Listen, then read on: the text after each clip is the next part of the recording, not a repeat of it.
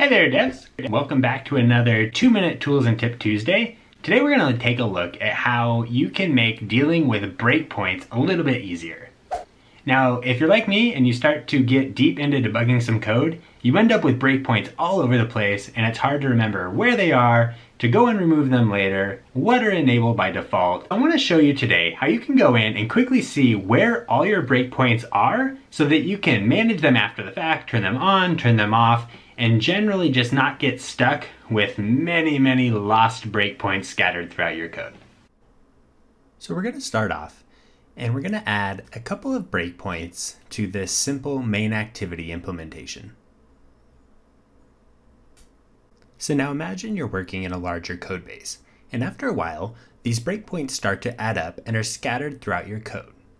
So if we go to the top and click Run, and then go down to the bottom and click View Breakpoints, this breakpoints window opens up.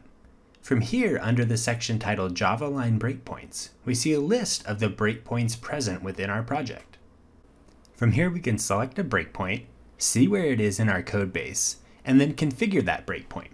We can choose to enable or disable it, choose whether it suspends the current thread or all threads, as well as updating other things like the conditions in which that breakpoint is hit.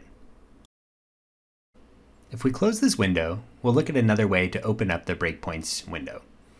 If we use the action lookup command, type view breakpoints, select view breakpoints, and then hit enter, we'll see the window opens up again. Alright, that's it. Hopefully you have a better idea now how you can manage all of those breakpoints. Hopefully that leads to happier debugging. Hope you enjoyed the video. Until next time, everybody.